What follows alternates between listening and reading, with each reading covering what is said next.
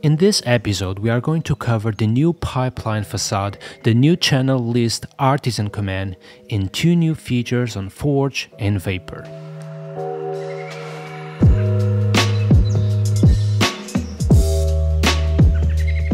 Laravel 10.3 ships with a new Pipeline Facade. This new Pipeline Facade is very convenient to send an input through multiple different actions.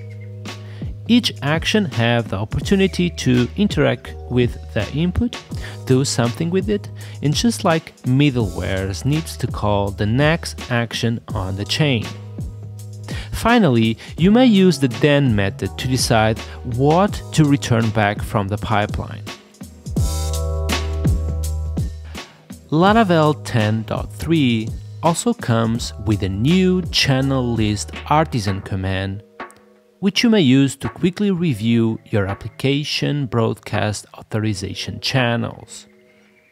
If you create a new channel and if you register that channel in your channels.php file, sure enough, the channel list Artisan command will display it on the terminal.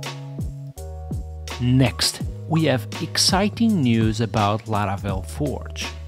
Recently, we have introduced circle permissions, which allows you to fine-tune the access of individual circle members. This is very useful because sometimes you may want a team member to create servers or create websites, however, you don't want them to delete servers. On Laravel Vapor, we also have exciting news. Recently, we have introduced the new activity screen, which allows you to stay informed about the important changes in your projects. The feed is organized chronologically, and you can click on the events to see all the information you need. Thank you for watching, and see you next week.